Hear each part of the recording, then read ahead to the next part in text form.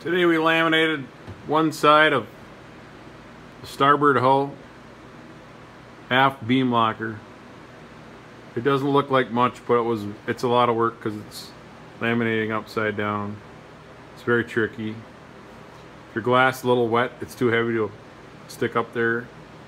And if it's too dry, it's too dry to stick up there, so it has to be kind of an ideal wet out. There's 3 layers in the insert, 4 layers on the outside of it, and 2 layers on each of the ends. So up the middle there's 7 layers of glass, and on the ends there's 9 layers of glass. And then there's also the spec'd deck laminate, which is 866. Anyhow, there's quite a bit of glass up on the inside there. It was very hard work.